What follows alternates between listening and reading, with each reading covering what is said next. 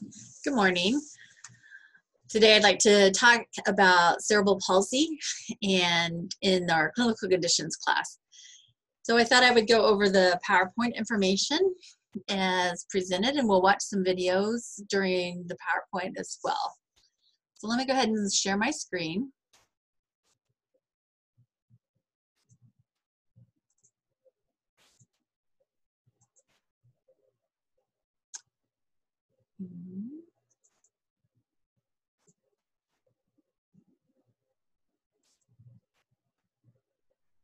So cerebral palsy.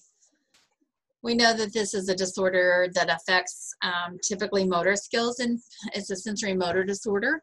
And we'll learn more about the symptoms and the incidence and prevalence as we go along the content. So let's get a picture. I forgot to put the link in this slide, but I already have it pulled up here, so I'll go back to this. So I don't remember his last name, but Josh is a comedian with cerebral palsy, and he tours the country providing comedy shows, typically based around his disability. And so I hope you, I'm going to start at about a minute 44 in, so we can kind of avoid the ads and some stuff, and we'll go for a few minutes into it.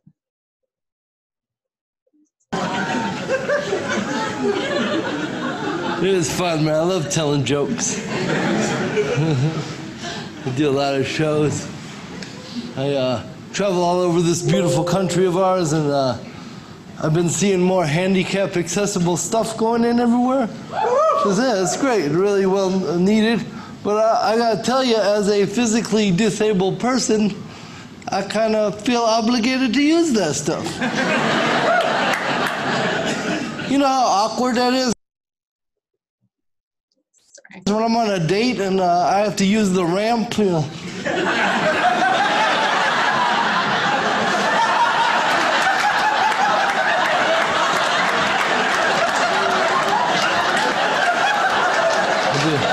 I'll be there in a minute, babe. This Walgreens is up on a hill. I don't know.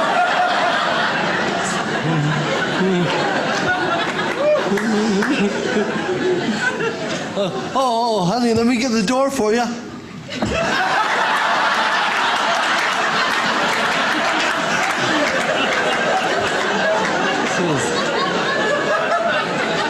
Who says chivalry is dead, huh?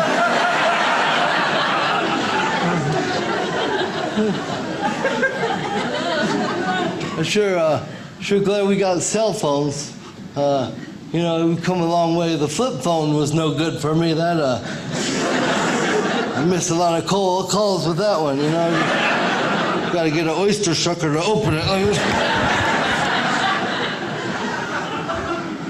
It's still better than when you had to write down your number and give it to a girl. Like, okay, let me get you my number. I got to get this stack of paper here. 7, 2.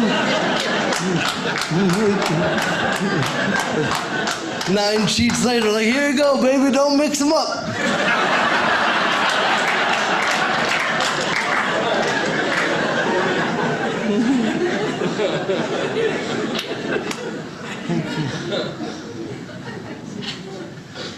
I went to New York recently, and I tried to hail a taxi, and I caught a pigeon. Like, oh.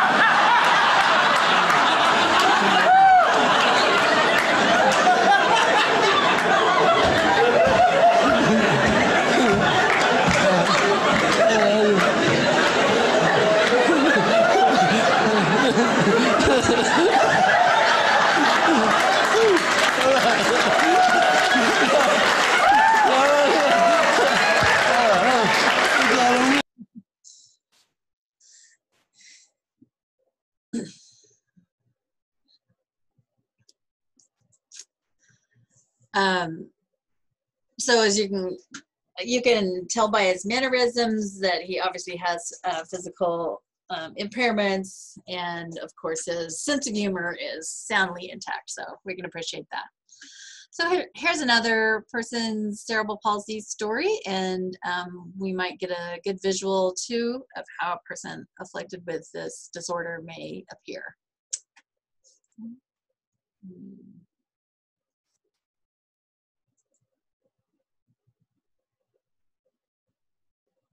I'm just more middle of the road. Barbara Boyer, not who she says she is. Certainty in all times. Savings. Capital Federal. True Blue for over 125 years.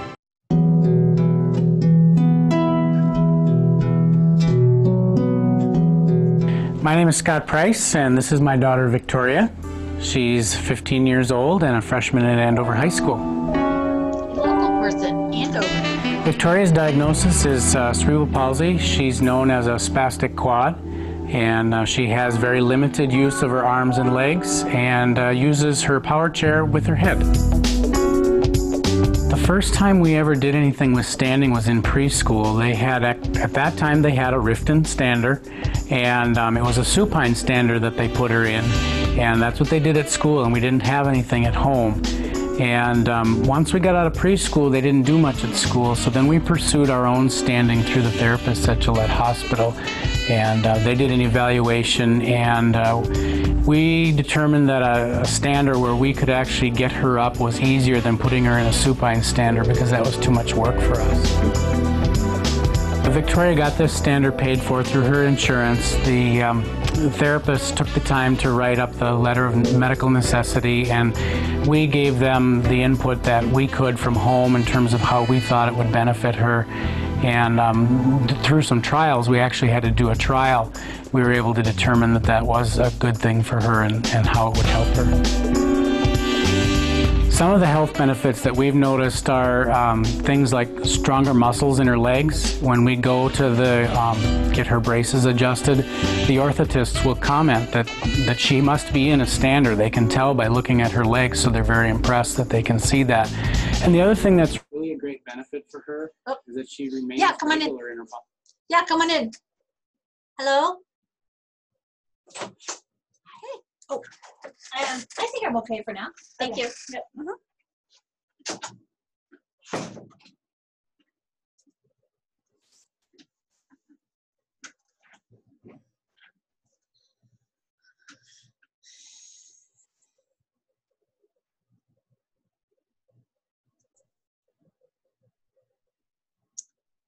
And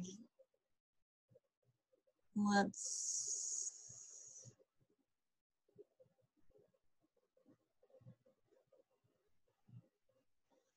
sorry, I'm had a brief interruption there. Bowel program, which is a thing that you don't really expect, but it's really a helpful thing for her. I think one of the psychological benefits might be when she's actually doing something like baking, because when you're baking in the kitchen, you're standing, and so she's sort of used to being up in the stander and working with mom or one of her aides, and she's at their level.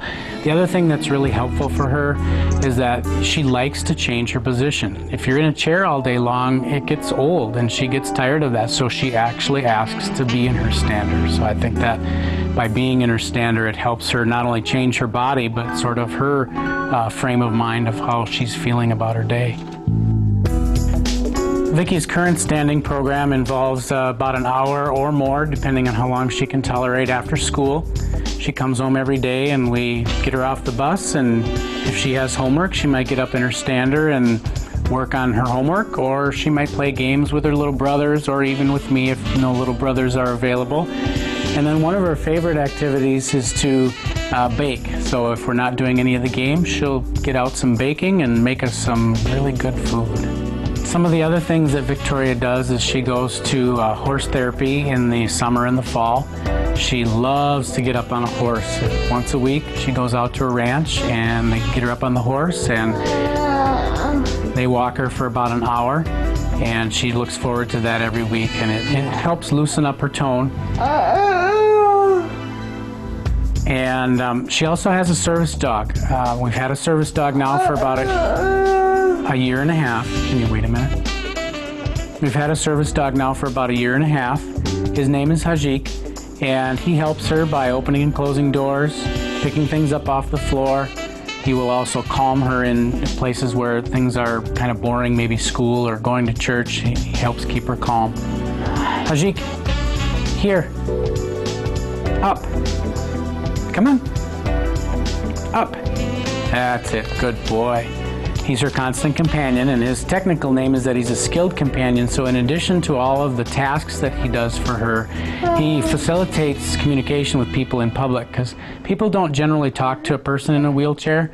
But if there's a dog, people love to come up and pet the dog. So we make them talk to her and ask her if they can pet the dog, and then he facilitates those communications that way. Okay, here we are in Andover, Minnesota at the Andover Lanes, and I'm here with Scott Price and Vicki Price, and we're bowling out of a wheel. I thought it was Andover, Kansas, but I guess it's Andover, Minnesota. You can see how her visual attention changed, her verbalizations changed when he started talking about the horses and the hippotherapy's horse therapy, and then also about her doggy and stuff. Wheelchair. Yeah. Can you tell us a little bit about it, Scott? Well, Victoria has the ICANN bowling arm, and she uses that, which attaches to the front of her chair. I see it snaps onto the wheelchair with these two clamps, not real tough. Nope. And then just a couple of alignments. They've got a couple of levels here set so that you can make sure that it's level, and you're ready to go in about 30 seconds. And I understand that your bowling team helped you buy this little bowling piece. We did the research over the winter on the internet and found the ICANN bowling arm and asked the bowling coach if the team could help us out, and she did some research, checked out with her supervisor, and found out that they would purchase it, and they're letting us use it during the off season. She drives her power chair with her head, and when she takes the chair down the lanes towards the pin, the momentum of the ball going, when the chair stops, takes the ball down the ramp and towards the pins. So, let's kind of get a look at it. Actually, the ball sits up here, she'll move the chair, and then when she stops the chair, it'll rip down the chute and down the lane, and so she can actually kind of angle the chair to get a guy in a shot. She can. Now, she can run the chair, or you can run the chair. Victoria's chair can be driven either by an attendant, and so I can drive and help her get lined up, or she can drive it herself if we set it to the proper mode, and then she can drive, and she's the one that actually drives the chair down towards the pins. And how is she doing that? How is she driving the chair? Victoria drives her chair with her head array, so she uses this pad here to either go forward or reverse, and when she's driving her own chair, she uses the side pads to turn. Right now, she can't quite do the side turning, so we just allow her to drive towards the pins. Amazing. Is there anything else that you can think of that we should tell them since you've got your wheels a-turning? Yeah, I don't think they care about that. She said that her teachers are going to have a baby, but that's not what they're after here, kiddo. But that is important to you, isn't it? Yeah. So cute, so cute. Okay, let me go back to the PowerPoint. So the description for cerebral palsy, it's not a specific condition, but rather a group of clinical syndromes that affect movement, muscle tone, and coordination as a result of an injury or lesion of the immature brain. It is not considered to be a disease. Here we go, let's watch another little video of an overview.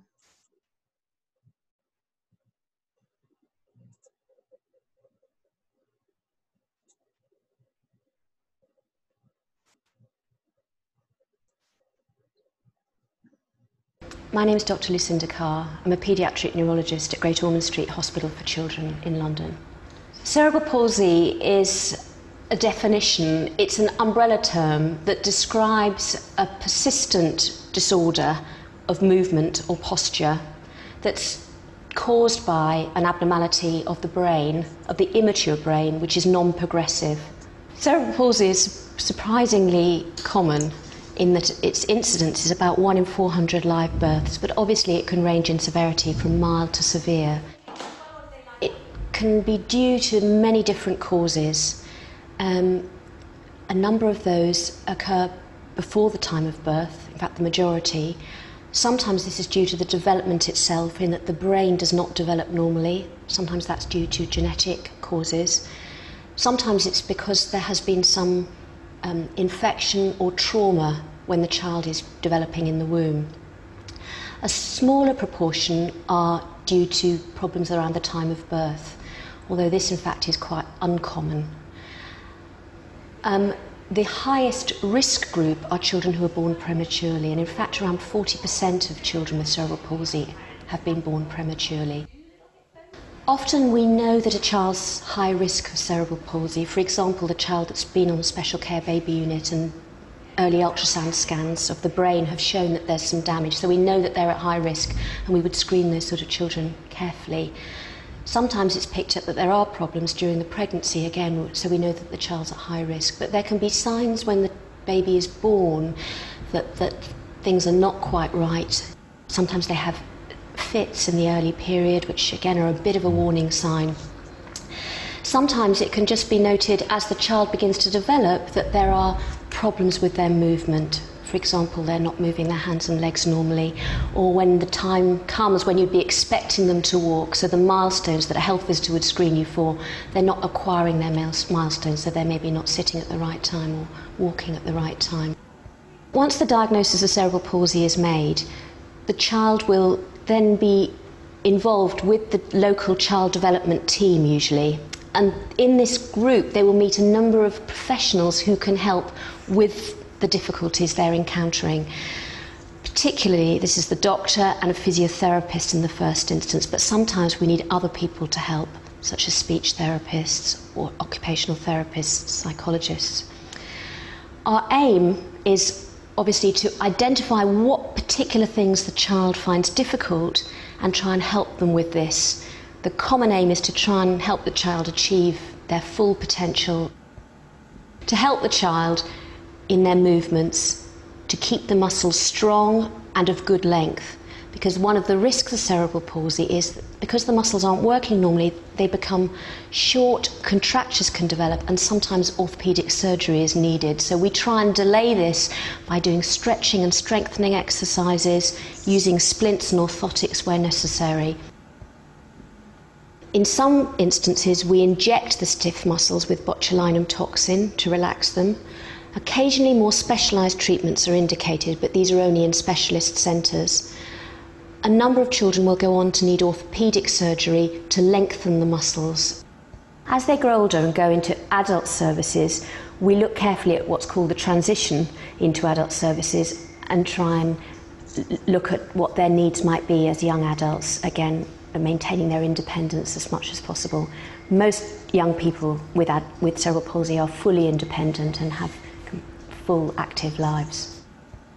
So in describing cerebral palsy, I think it's important to be aware that it can range from very mild to really very severe. There's a lot we can do in helping improve the problems that occur with cerebral palsy. In the most severe cases, there is only a limited amount one can offer sometimes in terms of improving the mobility, but there is quite a lot we can do in terms of comfort, care of the child, and giving them the best quality of life possible. For more information, visit www.nhs.uk.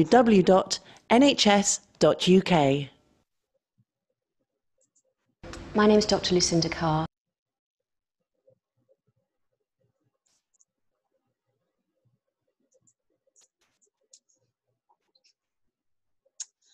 So that kind of gave us another example of a person who is mildly impaired. You saw the severe impairment with Vicky's story, up to the mild impairment with the little girl walking. We don't know her cognitive status. And then also I would consider probably the comedian mildly impaired too. Doesn't seem to, he doesn't seem to have cognitive limitations as well. So what's the difference between cerebral palsy and, say, traumatic brain injury, stroke, or dementia?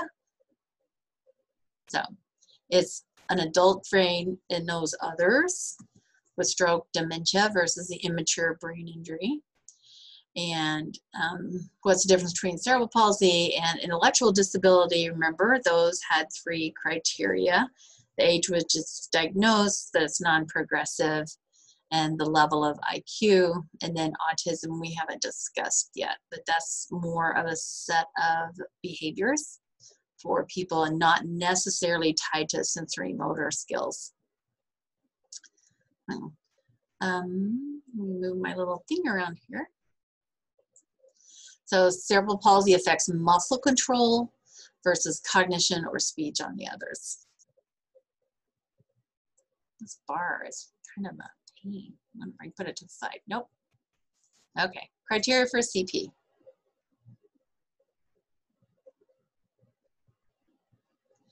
So the brain's developing when it occurs.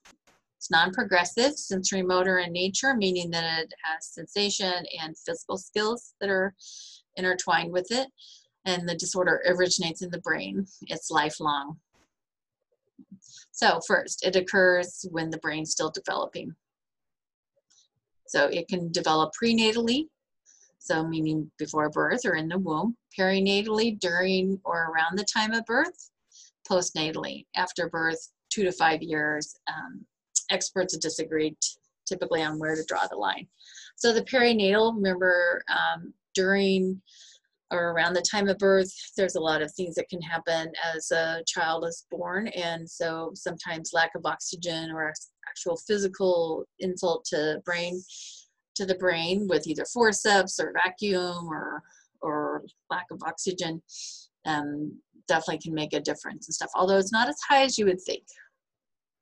So it's non-progressive, it doesn't get worse, although characteristics may change over time versus their tone, meaning like their tone, posture, that type of stuff.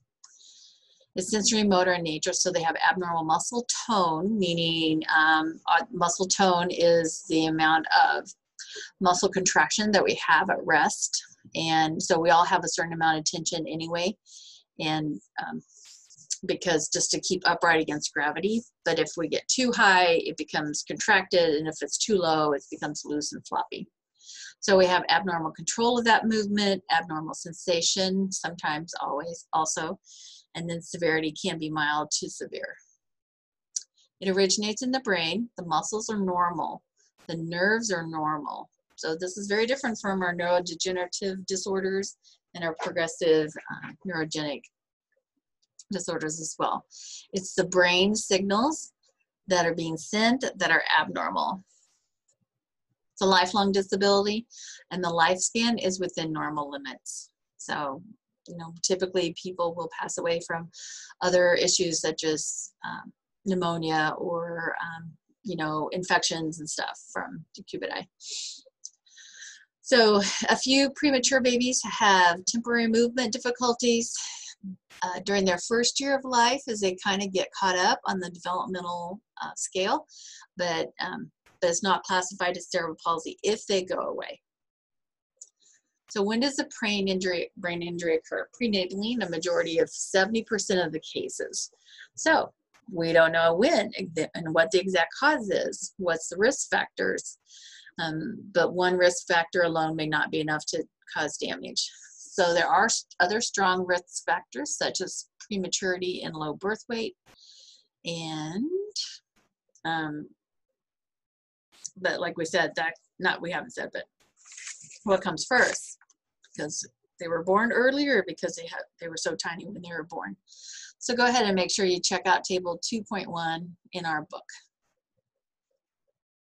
About 10% of the cases are actually post-birth injuries causing CP. So typically after a baby's born and is developing, they may have a stroke, they may have an infection such as meningitis or encephalitis, they may get into some type of poison, they may have trauma, near drowning that causes anoxia into the brain and global deficits, strangulation, for example, going, I think I mentioned the other day about back in the olden days when the crib slats were too far apart, they would get their body down through the crib slats, but their head would be caught. So as an example, endocrine disorders and other unknown causes. Incidence and prevalence. 3.1 to 3.6 per 1,000 people. It's more common in boys, African American ethnicity, and multiple births. Advancement. So people who maybe are on fertility treatments and have, you know, quintuplets and triplets and 5 babies, you know, a lot of babies, they have a higher incidence that they may have cerebral palsy. So advancements in OB and neonatal care hasn't decreased its incidence. So that's kind of interesting, right? Because if you think, well, we're doing better on our prenatal information, we do prenatal vitamins, we know not to drink and smoke, and there's a lot of things that we're doing much differently now. And but the reason why in our book it states that more people, more babies survive nowadays. Before, the babies would not survive. And so the actual, so even though the care is getting better, so that's bringing the number down, but the actual numbers that are surviving are going up. So I don't know if that makes sense to you, but so that's why the numbers aren't showing that. Signs and symptoms. As I mentioned before, that tone abnormalities, reflex or abnormalities, postural abnormalities, delayed motor development, atypical motor development. So tone abnormalities, as I mentioned before, we all have muscle tone. If we have too much tone, it's called hypertonicity. That's our spasticity. That's where it involuntarily contracts into typically flexion, but it can also be into extension patterns. We have hypotonicity, low floppy muscles, loose, lax joints, those types of things, or fluctuating, where it goes from a spastic movement right into, you know, a hypotonic movement.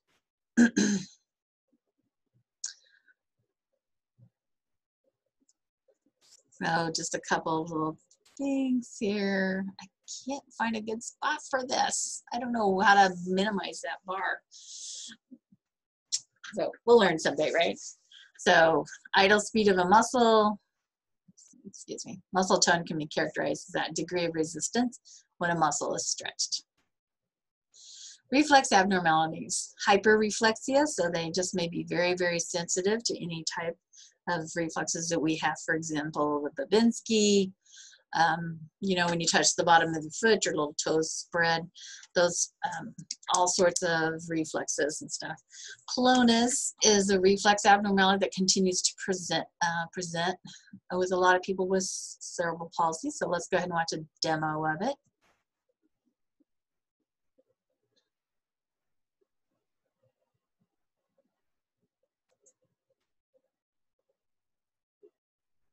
We expected our officials in Washington to be there for us. Instead, Congressman Roger Marshall used the moment to help himself. He co-sponsored a bill that would allow him to personally profit on his investments in healthcare companies. It doesn't get much worse than that.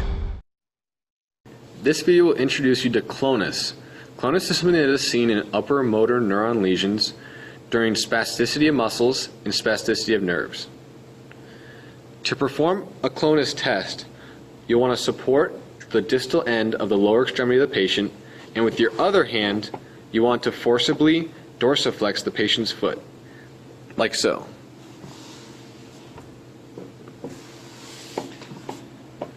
During an upper motor neuron lesion, in what's called clonus, the patient's foot will then plantar flex uncontrollably, almost in a tremor state, for so many seconds. You want to note if it's there and how many seconds it occurs in your SOAP note.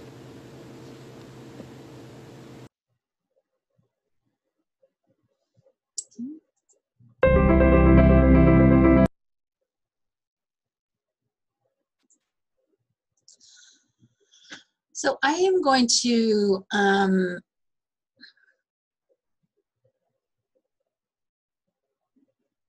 going to pause the recording for just a moment just to make sure that we are recording. Let me see recording. Okay, I was just wanting just to make sure.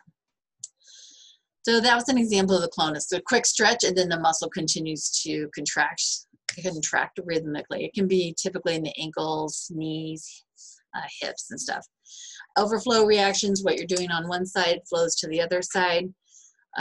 Something or a part of your face or some other kind of movement. Stretch reflex, any time that you accidentally long stretch of muscle that'll contract it into spasticity afterwards. There might be an absence of primitive reflexes. So for example, the rooting reflex down there is where if you touch a baby's cheek around a baby's mouth on whatever side, they're going to turn their head towards that side to find the nipple.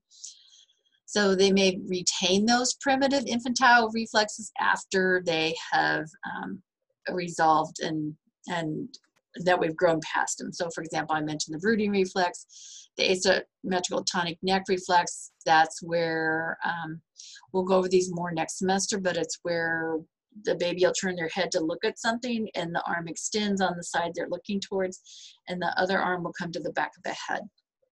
So if I call it the referee reflex for that kind of a visual. So they may be delaying in their later reflexes that are supposed to emerge at a certain time, such as riding and equilibrium reflexes. Those are the reflexes that help keep our head in space, horizontal or parallel to the ground, and you know, to keep us upright so we don't fall.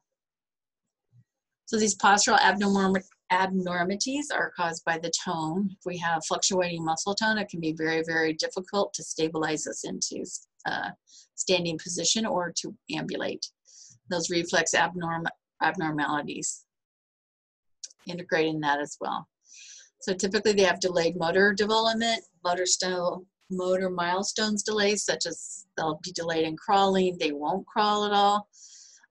They'll sit independently, or being able to sit independently, walking. Those are the delays that typically pick up why why we may begin to suspect that maybe they're having some developmental problems. So while it's present in birth in all but approximately 10% of the cases, it's not often recognized until they fail to achieve these early motor milestones. So atypical, like I mentioned before, motor performance, unusual crawling, unusual walking, uncoordinated reach. Oral motor difficulties such as sucking, swallowing, chewing. There's types of cerebral palsy. There's spastic, which can be hemiplegic, diplegic, or quadriplegic, meaning hemiplegic is one side, diplegic is the two lower extremities, quadriplegic or tetraplegic is all four extremities. 80% of the people with cerebral palsy are spastic. It's characterized by high tone, low movement. So they, like the little girl in the standing, Vicky in the standing table, she was a spastic cerebral palsy. Athetoid, 10 to 20% of the clients with cerebral palsy are in this category. It's characterized by uncontrollable movements. I would say the comedian might be more typical of the athetoid. Ataxic, 5 to 10% balance problems and steadiness. Spastic CP, as we mentioned, one side, mainly the legs, whole body. Arm and legs for the hemiplegia, arm and legs on one side, usually the upper extremity is the most affected. It can be held in a spastic pattern. So go ahead and check out your book for a reference there. Nearly all are walking by their third birthday, but they may lack those riding and equilibrium reactions on involved sides and neglect that side. And the upper extremity may not be used functionally. It may or may not, but typically it's not. So we'll watch a little bit of this video, not the full 9 minutes.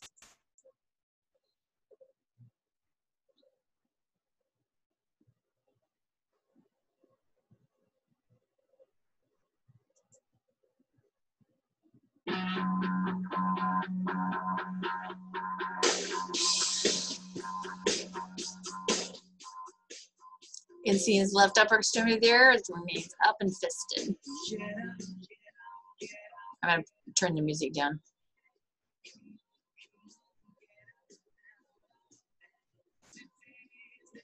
Nice. Come on.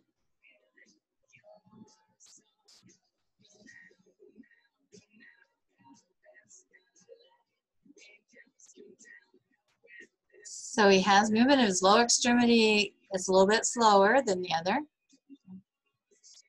You can see here, whoops, sorry.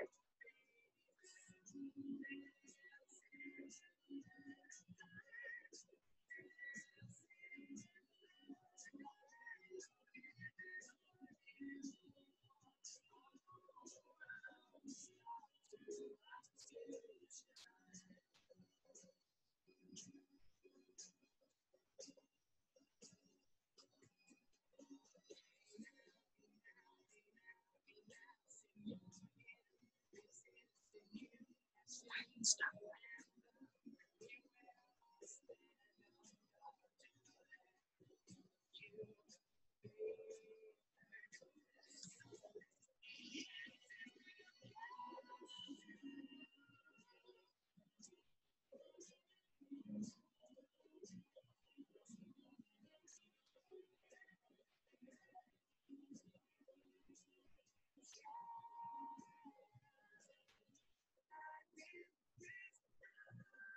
A little skiing there.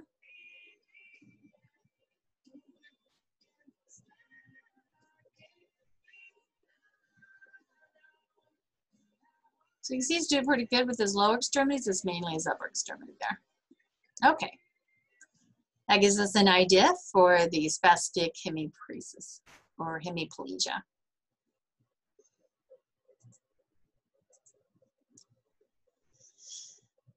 So spastic diplegia, lower extremities, may be mild. Sitting can be delayed up to 3+ years for them to be able to sit.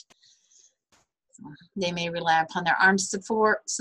Crawling can be done with the arms or may be done. Standing posture and gait's affected.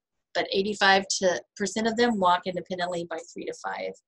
Another 10 to 15% might be able to walk with crutches and walker.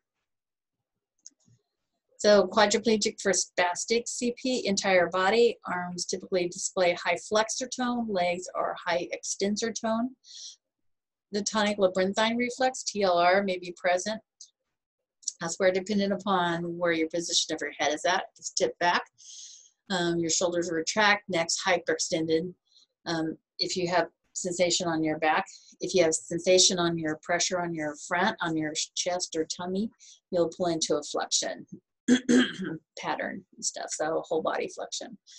So only a small percentage can walk. Drooling, eating difficulties are very common because our oral motor skills are our most fine motor skills, the highest level of fine motor skills. And obviously, I'm not mastering them very well today. Athetoid CP, 10 to 20%, slow writhing involuntary movements, abrupt jerky movements increase with emotional tension. That's for all cerebral palsy, not just athetoid. Head trunk, oral musculature is often affected, low tone, fluctuating tone, and typically wheelchair dependent. So let's watch for just seconds.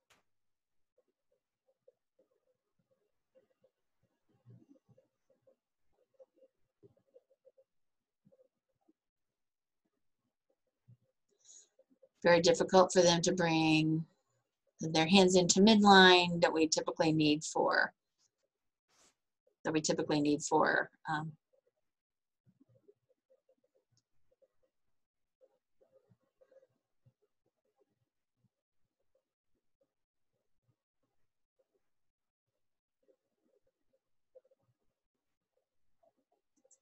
okay, whoops, I can't seem to stop it. Let's pause. There we go. Typical, right? Okay.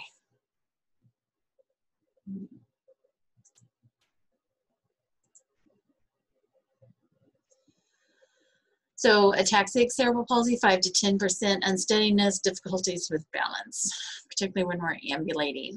So let's take a look. But before we do that,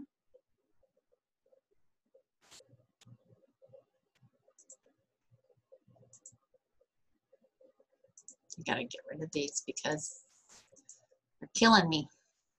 Okay, now we're back.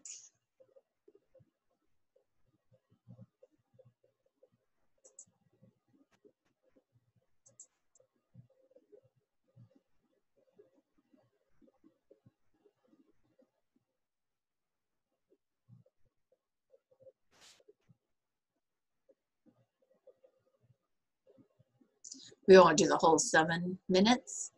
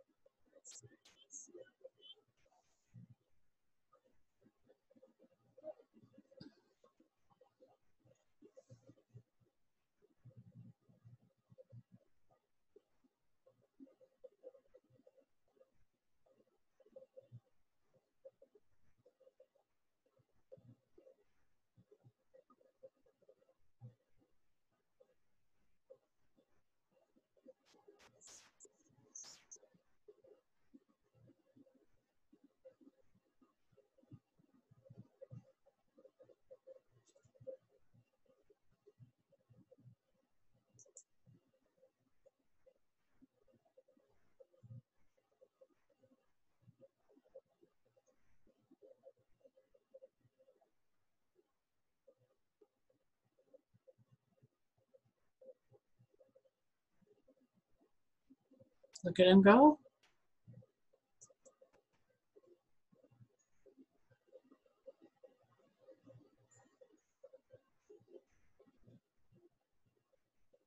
Get the little rock star moving now, huh?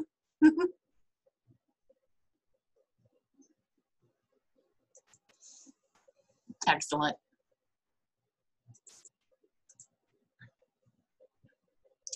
So mixed form, spastic and athetoid, most common mixed form, athetoid and ataxic less common. Associated disorders, so there's intellectual disability, seizure, visual hearing impairments. IDs, we talked about last week, 40 to 70% of the people with cerebral palsy also have an intellectual disabilities. It's most common with spastic quadriplegic, less common in the others. Seizures, 25 to 60% of those with cerebral palsy have seizures, most often with spastic and quadriplegic hemiplegia, and hemi and quad, and more common if there's cognitive deficits with it as well. It kind of goes hand in hand. Vision and hearing problems, they might have problems with crossed eyes, nystagmus, that's when our eyes twitch back and forth when we come off of like a merry-go-round or something like that. They may find it hard to visually track, fixate, or look upward because that sets off reflexes in their body. Immunopsia, we'll talk a little bit more about that in CVA.